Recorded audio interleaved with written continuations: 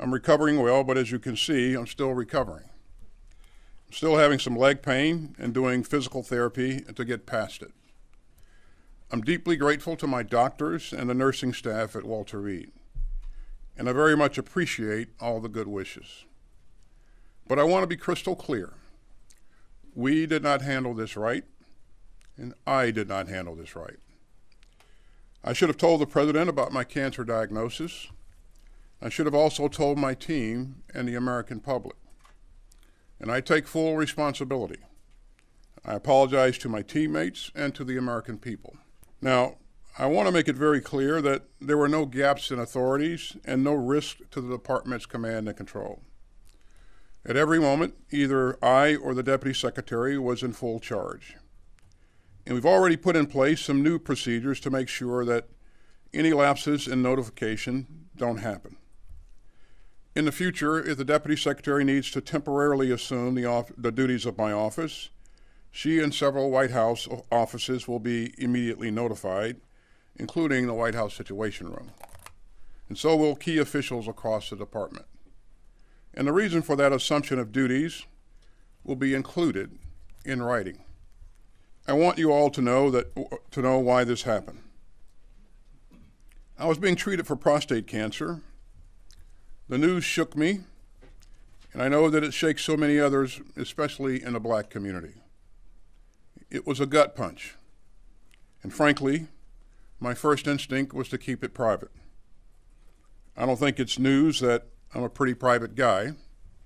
I never liked burdening others with my problems.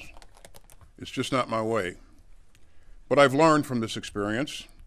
So taking this kind of job means losing some of the privacy that most of us expect.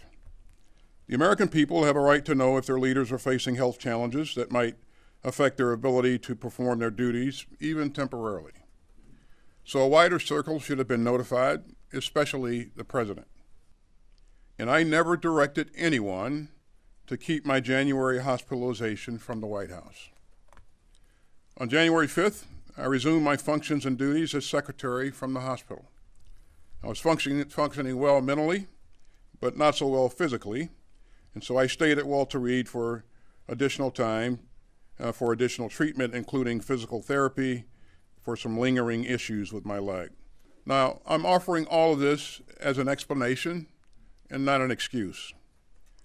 I am very proud of what we've achieved at the department over the past 3 years, but we fell short on this one. As a rule, I don't talk about conversations with my boss, but I can tell you I've apologized directly to President Biden. And I've told him that I'm deeply sorry for not letting him know immediately that I received a heavy diagnosis and was getting treatment. And he has responded with the grace and warm heart that anyone who knows President Biden would expect. And I'm grateful for his full confidence in me.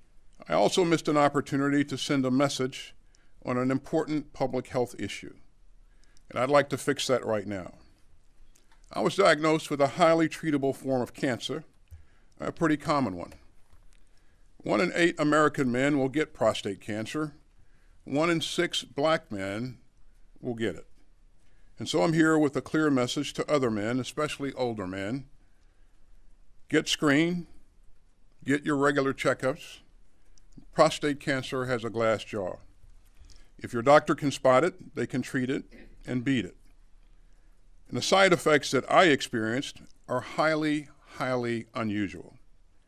So you can count on me to set a better example on this issue today and for the rest of my life.